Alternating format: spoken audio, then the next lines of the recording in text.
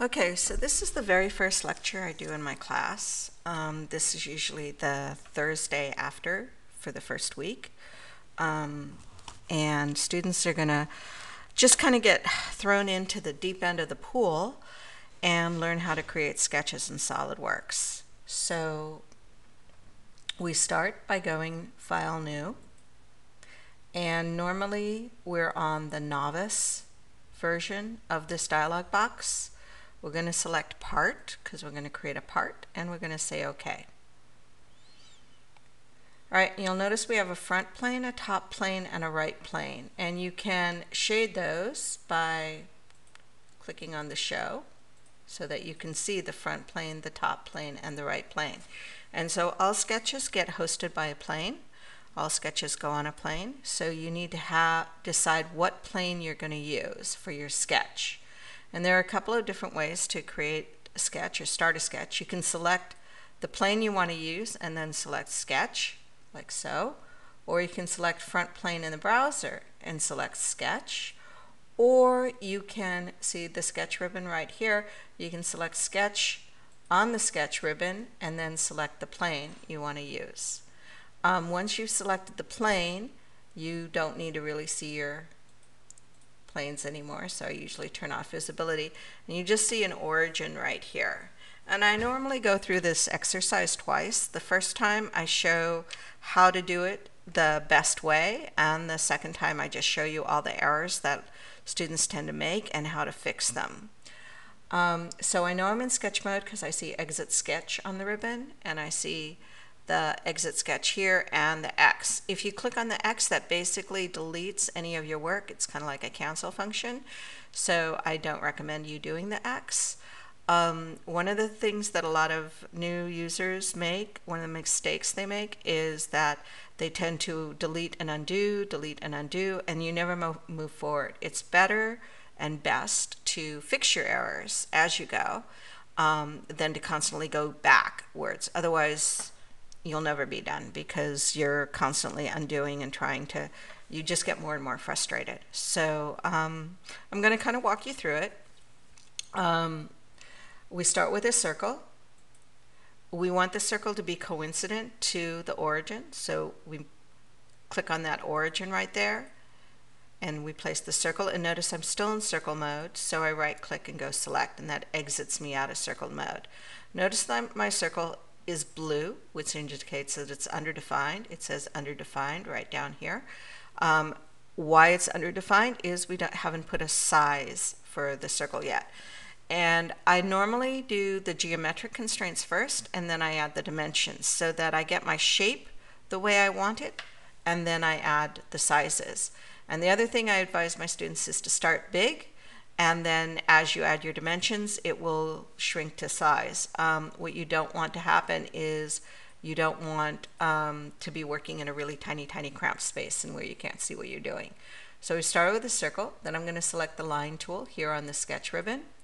I'm just lining up the line with that origin there. I'm coming straight down, and notice I see a vertical constraint, and then a horizontal constraint, and then a vertical, and then a horizontal, and now I'm doing an angled line, and notice that it's lining up the end point of the angled line with the horizontal line, and then going over, and then coming up, and once again I'm lining up with that origin and then coming over, and then I'm going to right click select, and then I'm going to do a 3-point arc from here to here. Notice I've got a coincident point, so I've lined up the end point with the origin, and notice if I highlight it shows it, and then I also have a horizontal line. Okay, and I want to do a 3-point arc, and notice if you do the arc, it shows you the mouse clicks. So 1 is the first mouse click, 2 is the second mouse click, 3 is the third mouse click. So those numbers are there to help you figure out what to pick. So this is my first mouse pick, this is my second mouse pick, this is my third mouse pick. So this is the basic shape I'm doing. And now I'm going to add relationships or geometric constraints. So I come up to the ribbon and you see add relation right here. And I want this arc and this circle to be concentric. So you see a concentric right there. Concentric means they share the same center point but different radiuses. And then I'm going to clear my selections, and I still have the Add Relations dialog box open. And I want a tangent relationship between that arc and that line. So that adjusts, and then I clear selections. I want this line, angled line, and this line to be parallel. So I select parallel. And notice I don't get freaked out when things get weird. I want a collinear relationship between this line and this line. So I say this line and this line, and I set them collinear, which means that they're on the same axis. And notice that I still have my basic shape. So now it's time to start adding dimensions. I can use the Smart Dimension tool up here, or I can right click and select Smart Dimension on my right click. Either one works for me. Okay, so this diameter is 20, okay, and this radius is 25, okay, this is 100, okay, this is 40, this is 35, and notice it got all misty, and this is where a lot of students would undo or get freaked out, but notice I can just drag the points to clean up my object. All right, and I'm going back to Smart Dimension, and this is 50, and the dimension from here to here is 30, okay, and then the last dimension I need to add is the angle dimension. Notice it's still underdefined, and you can see that these two lines are blue, so I know that once I add my angle dimension, it's going to be fully defined. So I'm going to select this line and then this line, and then it automatically goes to an angle, and I just set it to 60, and now it shows it's fully defined. It says fully defined down here. Everything's black. Then I'm going to go to Features, Extrude, and I'm just going to extrude at the default 10 millimeters, green check, and there's my widget. So you can see what my shape looked like. It was very fast and easy to do. Okay, so that was the first way, and that's where I don't do any errors or any mistakes, and I just walk through it so students can see what needs to be done. Now I'm going to do it a second time, and this time I'm going to show what kind of errors I see my students doing and how to fix them. So I'm going to come up, I'm going to go File New, and I can come File New here, or I can come up New right here. Right? Once again, I'm still doing a part. Okay, I'm checking my units that they're in millimeters, which is what I want. I'm starting my sketch on the front plane. Okay, and I'm going to draw a circle. And notice I can draw a circle. It does not have to be on the plane, okay, or on the origin. And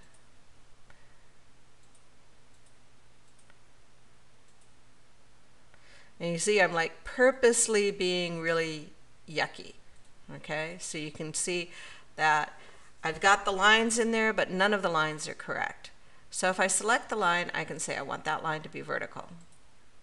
I can select this line and say I want that one to be horizontal. I want this line to be vertical. See that? And so as I go through, it's kind of fixing and adjusting itself. Okay, so again, I can use those just geometric constraints to help me get the shape that I want. All right, and I want this line and this line to be collinear, so I can add a relation between this line and set them to be collinear. And I want this line and this line to be parallel. See that? So see, just right there, I've kind of gotten my shape in the place that I want it. Notice I can drag things up and down, right? And I'm going to add my 3-point arc. Okay, there's my 3-point arc. So I've got my basic shape, but it still doesn't look right. But I'm going to add some dimensions and add some additional constraints as I go so that you can clean it up. So I'm going to go to Smart Dimension. I'm going to add relation, and I want a concentric relation, between this arc and this circle. So I select the outside of the circle and I say concentric. Okay, and I want this endpoint and this origin to be lined up horizontally, so that goes there. And I want this arc and this line to be tangent, so notice it adjusts right there. So just by adding those geometric constraints, I get it looking closer and closer to what I want. So now I'm going to start adding dimensions. So this is going to be 20. This is going to be 25. This is going to be 100. This is going to be 40. This is going to be 35. This is going to be 50. From here to here is 30. Okay. Oh, and it got messed up. And again, you don't need to panic. Just select that endpoint there, and you can just drag it into position. Okay. So see how I kind of adjust it so that it does what I want. All right. And then I want an angle dimension. Okay, now it looks correct, but it's still underdefined. And the reason it's underdefined is I haven't established a relationship between the origin and the center point here. So there's a couple different ways I can do it. I could just drag and drop it there, okay? But if it doesn't attach or doesn't latch on, I need to add a relationship. So I select that center point, I select the origin, I set coincident, boom.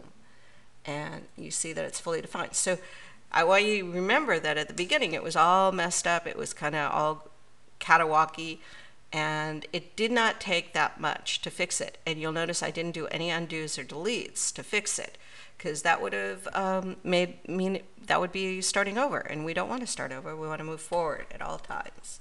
And so then we go features, extruded boss base, green check, and we have our widget.